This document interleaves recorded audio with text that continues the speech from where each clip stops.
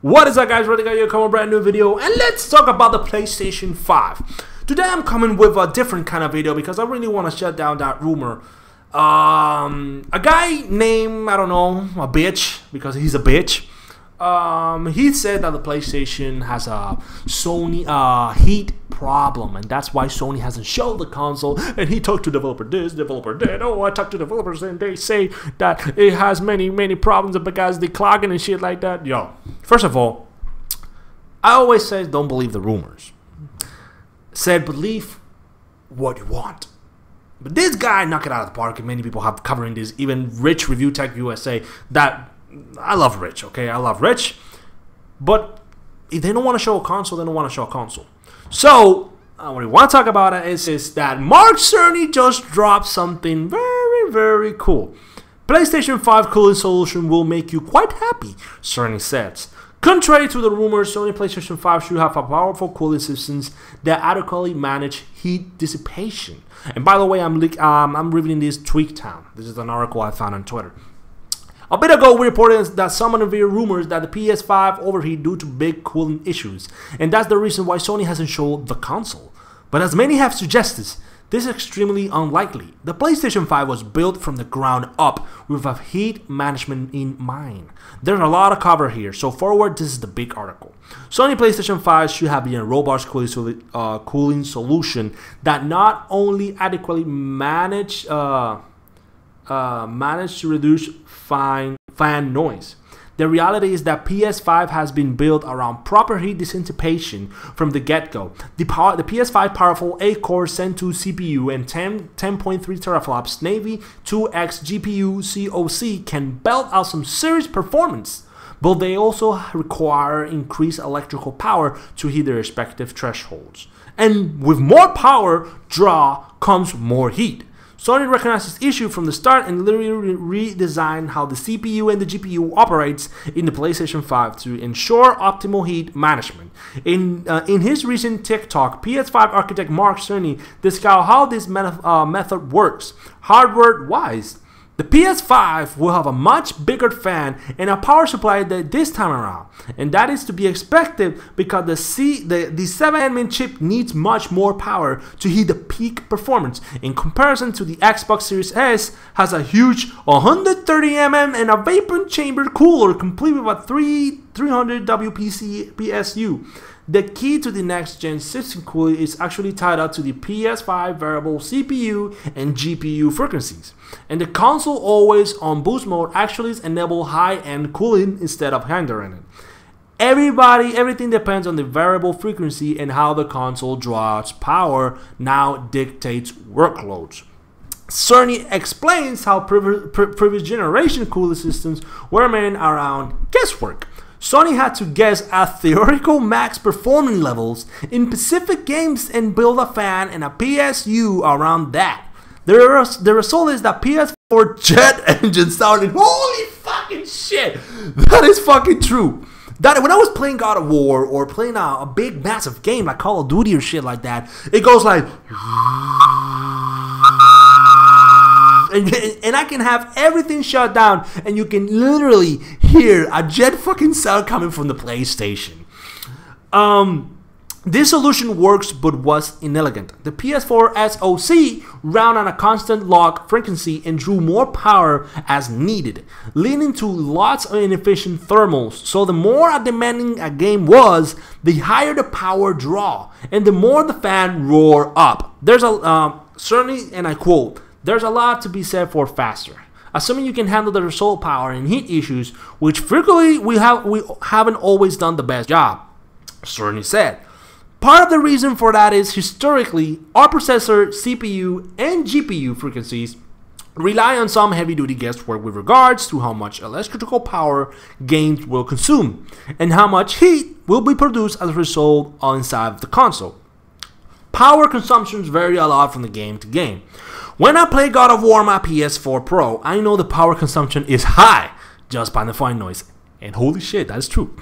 But power isn't simple about in-engine quality. It's about minitude of what is displayed and how it's counter-initiative, but processing dense geometry typically consume less power than processing simple geometry. Which is why I suspect why Horizon Zero Dawn map screen with its low triangle count makes my PS4 Pro, by the way, heats up so much. Our process on previous console has been trying to guess what the maximum power consumption during the entire console lifetime might be, which is to say the worst case in the worst case game and to prepare for a cooling solution that we think will be quiet at the power level. If we get it right, then the noise is minimal. If we get it wrong, the console will be quite loud for the higher power games. There isn't even a chance it might overheat and shut down if we misestimate power to that length. Cerny acknowledged that PS5 Zen 2 CPU presented tough challenges insofar as cooling. The CPU quite powerful, especially when compared to the older Jaguar-based CPU of old, but it's also more powerful hungry. Cerny says to enable the full brunt of the Zen 2 CPU and gives developer more maximum power, Sony has to noticeably increase the system fan. This development was planned out at the very beginning, right? So Sony said PlayStation 5 is especially challenging because the CPU supports 256-bit native instruction that consumes a lot of power. They're great here, but presumably only minimal use are there. If we plan for a major 266-bit instruction usage, we need to get the CPU clock substantially lower or noticeably increase the size of the power supply and fan. So after much discussion, we decided to go with a very different direction on the PlayStation 5. Cerny said during the presentation. The PlayStation 5 SoC was created with the thermal mind and the CPU and GPU selection. The frequency and the RAM, even the SSD, everything was paired up, scaled, and customized to reduce the damage in the efficient possible. Holy shit. So Cerny has said that the PlayStation was built up with cooling system in mind. So the final build will be the final build to say that the PlayStation 5 will not overheat. We built a GPU with 36 CUs in mind. Mind you, RDNA 2 CUs are large. Each has 62 more transistors than the CUs we were using on the PlayStation 4. So if we compare transistor counts, 36 RDNA CUs equates to roughly 58 PS4 CUs. It's very sizable GPU. Then we went in a variable frequency strategy with the PlayStation 5, which is to say we continuously run the GPU and CPU in a boost mode. We supply a generous amount of electrical power and then increase the frequency of the GPU and CPU until they reach capabilities of the system cooling solution. It's a different completely paradigm. Rather than running constant frequency and letting power vary based on the workload, we run essential constant power, let the frequency vary based on the workload. And for last, we then tackle the engineering challenge of the cost-effective and high-performance cooling solution designed for the specific power level. In some ways, it becomes a more simple problem because there are no more unknowns. There's no need to guess what the power consumption in worst-case game might have. As for details of the cooling solution, we are saving them for a teardown. I think you'll be quite happy with the engineer team came up with. So, what the fuck that means in some good ass fanboy, console gamer, and PC player? Sony just shut down that motherfucker. So the PS5, let's be honest, both consoles may have problems. We don't know what problems may be overheat. It may be that, I don't know, something came out. But all I want to say to you is that Sony ain't fucking around.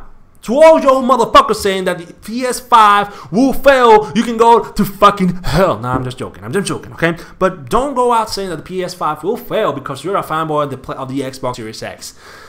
You have to be neutral in these times, okay? You have to be neutral. They're not on war no more.